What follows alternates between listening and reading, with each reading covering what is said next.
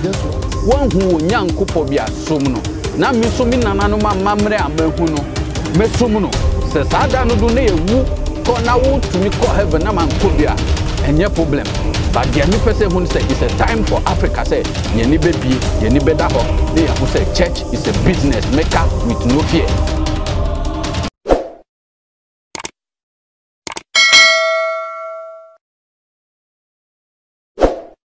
You are the form is some of my kwaba. Biom se Brenny nyina wonya bre etie mi na wo hwe mi. Na nanu mo nhira na de da wo kuma so bia no entumi brem. Enne so masabe tena se biom ni anano episode amidi kan di brem no.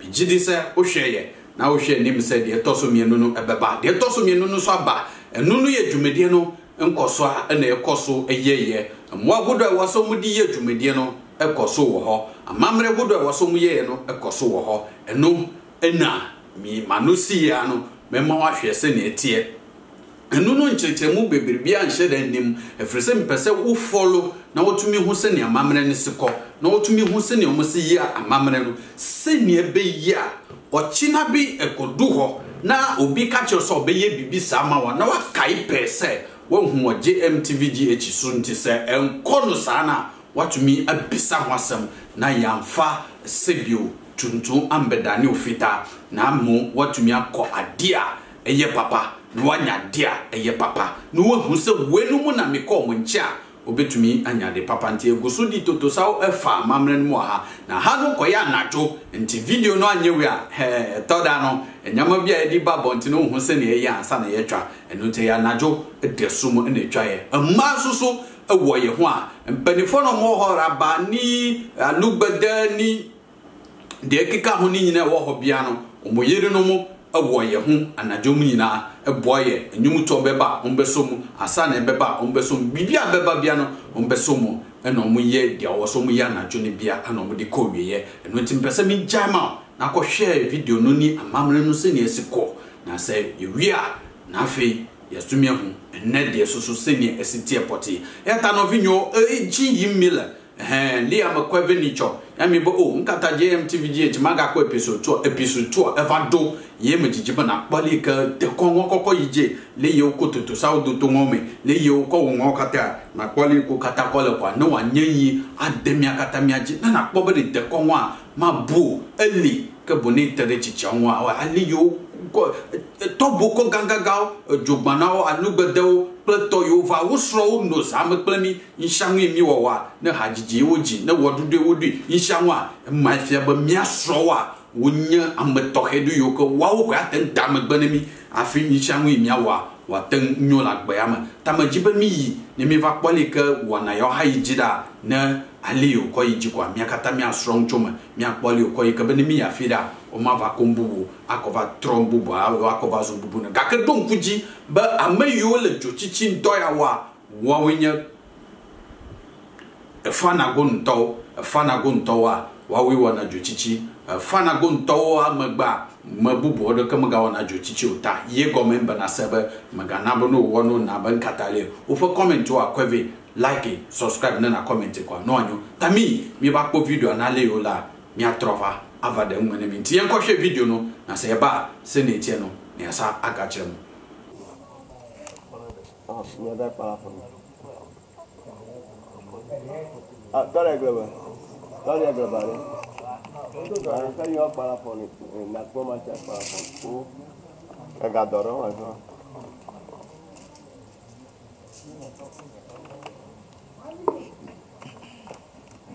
falo lá na Togi waju mana pure kota teras meraje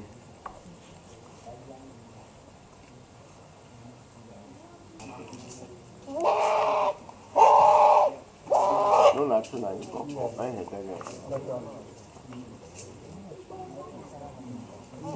afa me hola mai ala va tru gbedo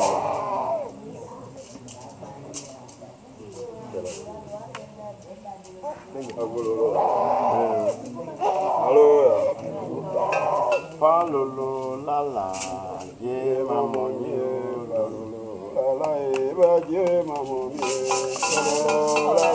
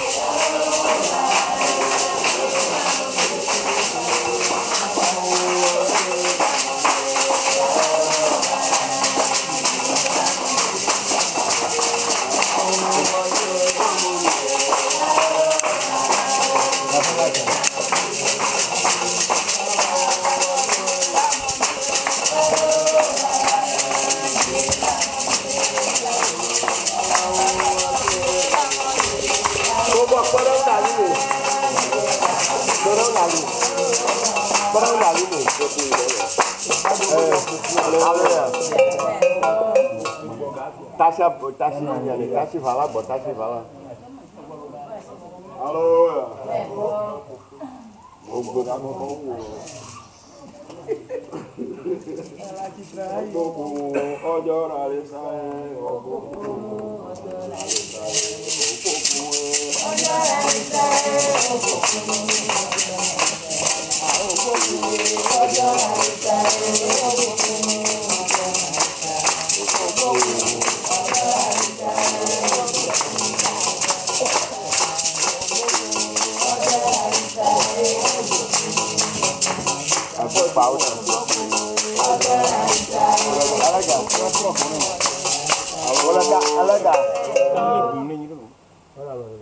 Alaga, let the poor gas you pay. I am a moon. Group out.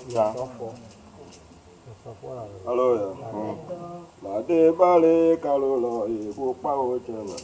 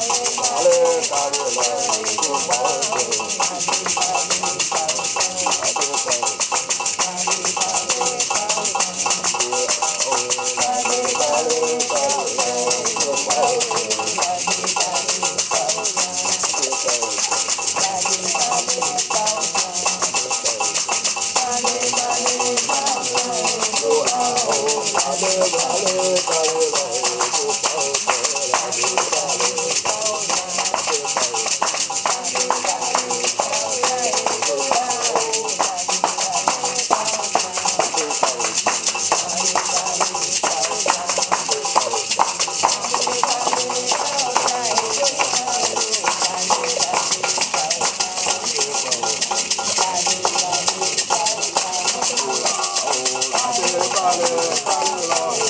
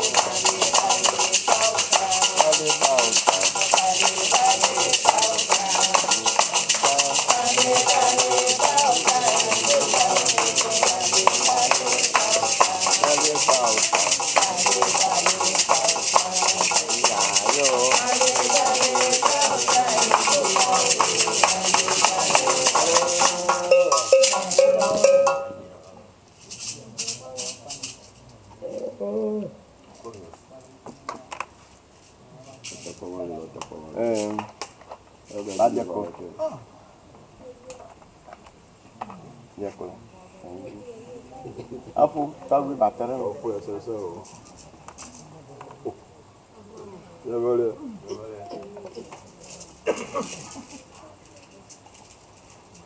Halo ya. Tepo mali lo. Papa ada tepo mali lo. Tepo mali lo. Papa ada tepo mali lo. Aman. Betul lagi ya. Ini mali ke fete. Halo ya. Ini mali ke fete.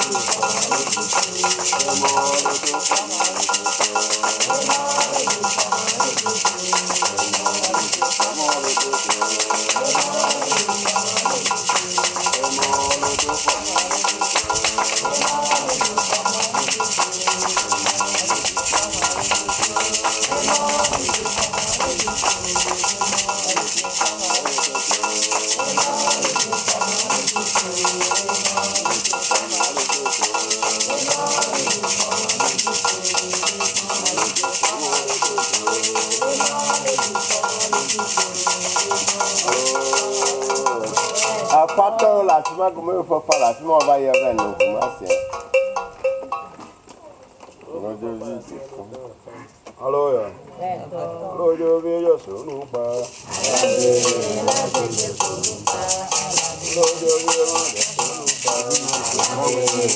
Pato la sima.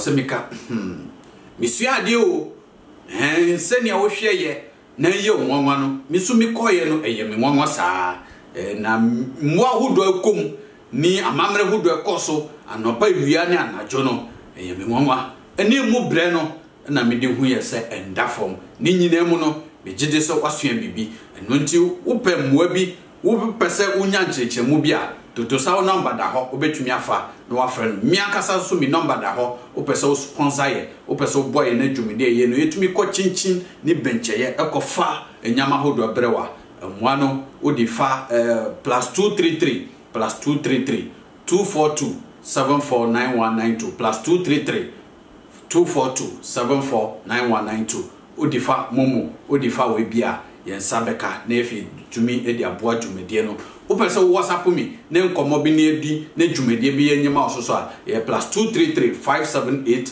+233 578 209938 209938 eno so WhatsApp mi oso a ye bedi nkomo nchechiremu kakra yenya free perifo nche no ye di bebrew na afi woni age eno nti se ya ene ebeko na yata no vinyo akpa bagbato ha mi gapoi nenema wolema ejebe mi asron ejebe mi asengoma ejebe mi anya de komo a aliyo kokole tapo yama enwemi be misro nke osugbo bote o haga plogodo ava na bote o plogodo va nyaga tere tuto saun nya bubu limi gbogbo a asegoma ta nenema ole boma enyema ta agblama nenema agblama le enyema kwa nemme dowa anyo agbledoma eseli hundoma eseli na gbanya wode sekulu do aji kwa akpama akono ta na pepere mu le bia wona mi de namba nyema le video ji eye anye number o mafa odum to sha odum to ikle yoma a show laka ne tutu sawe bia yo hapo number ma